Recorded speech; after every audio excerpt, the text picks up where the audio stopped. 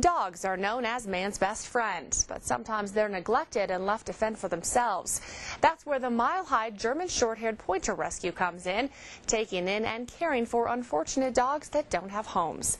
Fox 21's Abby Burke reports. Come on, buddy!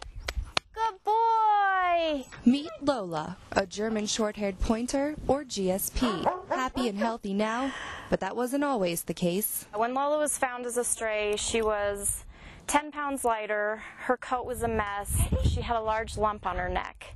And we had it checked out, and turns out it was thyroid cancer. The Mile High German Shorthaired Pointer Rescue took Lola in and got her the medical attention she needed. It was about the size of a tennis ball right here, and you can barely see the scar now, but they cut here and resected the entire thing. Lola is now cancer-free and has since been adopted by a loving family. They're perfect for her. Lola is just one of many GSPs the rescue has taken in. We take in displaced dogs, strays, they come from shelters, owners surrenders, and we take them in and foster them in our homes until we can find new homes for them.